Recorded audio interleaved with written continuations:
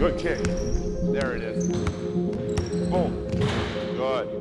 We're here right now in Indianapolis. None of us have been through this type of pandemic. 3. I'm just trying to take advantage of these 4 or 5 weeks at home and just really lock down. And whatever I'm doing during this quarantine, that's how I want my life to continue.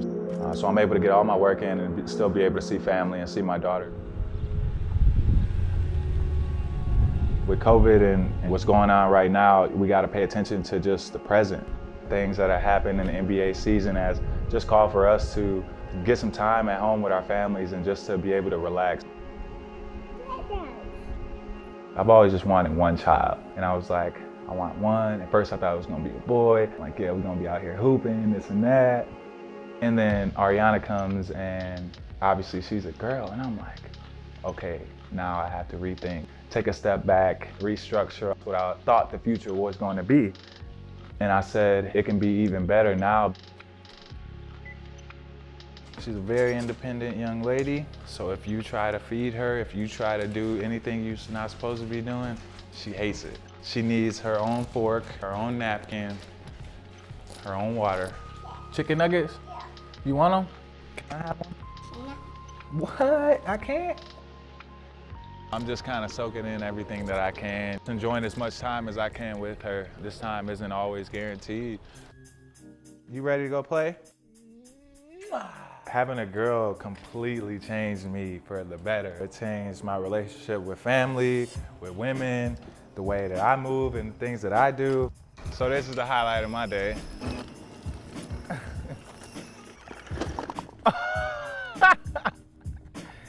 Uh-oh, your wheel came off.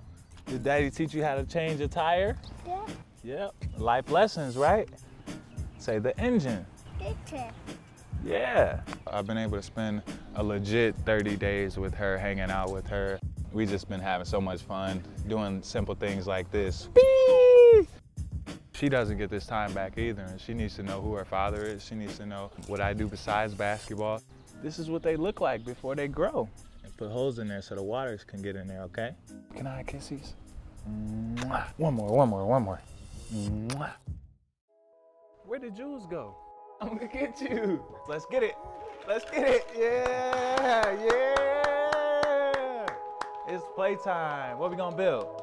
It's very challenging having a kid and having a professional basketball schedule. Like I said, I've missed her first steps. I've missed her first words, and that's why I'm so happy to be able to spend some of this time with her right now. It's just kind of like on the court where, as far as challenge-wise, you know, I always want to continue pushing myself.